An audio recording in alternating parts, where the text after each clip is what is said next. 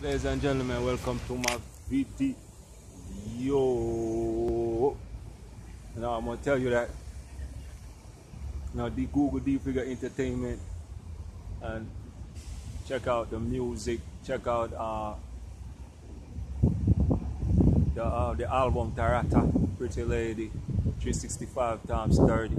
D-Figure Entertainment. Check out the website dfigureentertainment.ceo. Now what I'm gonna say into this video now is about your style.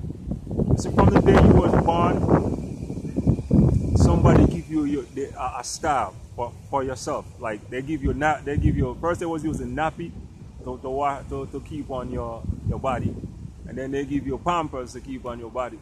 And when you go to school, they give you the uniform, which is military uniform. Cause most of the school around the world run by military. The blue and the khaki color and the white and the blue. Those things are military. So the military been giving you their own style from you. Smart. Now check this now. In the music industry and like in the hip hop culture, most of the people, the African American people that live in America, they get their style from the rap artist and the R&B and the singer. Whatever they wear is hot, that's what they're doing. Now let's say like the black woman them, if a female rapper comes out and he rapping and wearing like a weave or a color, pink, purple, anything like that, all of the females, young females that look up to that rapper won't take that style and run with it. And I see a lot of them in the hood with all that pink, purple, blue and all blonde hair, black woman with blonde hair. And I'm like, yo, that's not your style, woman. That don't fit everybody, man.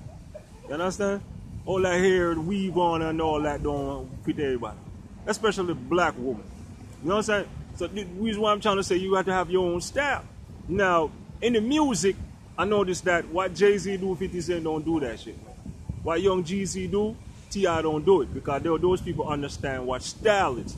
You understand? If one of them wear a hat a certain way, yo, the other one ain't gonna wear that hat a certain way. But down in the hood, where I live at, like a video like this, they hear me with it and they're going to do one like that and it's not even their style. And a lot of people talking to the videos and it's not even their style. You know, that shit don't fit them. You know, it's not them. You know? And when it comes to the music and writing and singing, yeah, yo, some of the things that I do, I notice they're doing and it's not them, man. It don't fit them, man. You understand that? Now, let me look at Jamaican market. So on the Jamaican market, I noticed every man that's trying to get recognition now for next man's style never lasts long. They used to have this guy named Merciless. Merciless did have like a Bounty Killer era. Like he was in like Bounty Killer shadow. You know, Bounty still shining, but he's not really shining like he's supposed to. And there was a time when Beenie Man got like tapped into Bounty Killer thing and Bounty go to war with him with that, you know. And you know, this Bounty Killer, he's poor gangster. That's his style. You know, no matter how much girl song he'd write, it wouldn't like match up to certain things that, you know, Beenie Man would have match up to. So Beenie Man have the female level. You know, he could write he could kick a girl song, make everybody like it.